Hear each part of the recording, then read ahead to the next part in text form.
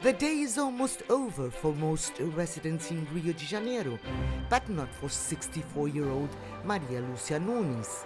She's leaving home after an 8-hour workday with her school backpack.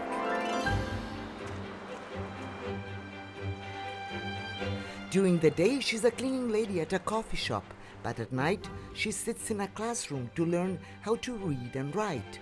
Maria Lucia is enrolled in Brazil's program for the illiterate, ageism, Educação para Jovens e Adultos, education for youth and adults.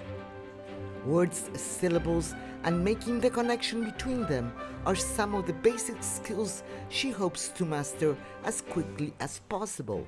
She shares an all-too-common story. She was given up for adoption and put to work since she was a child. Mulher, né, é discriminada pela sociedade. She is a woman, a senior citizen, poor and illiterate, facing all types of discrimination. But we are trying to tackle this problem because people are living longer and they want to go ahead, but it's not easy. Maria Lucia is ashamed about her illiteracy. She asks not to be filmed at work. But here in the classroom, she feels at home.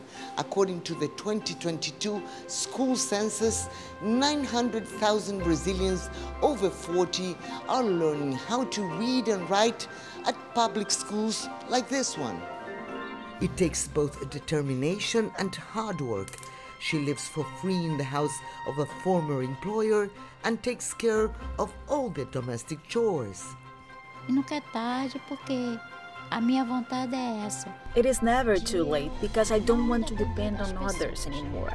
I must ask neighbors or even strangers to help me pay bills at the bank, do everything basically. I want to move on.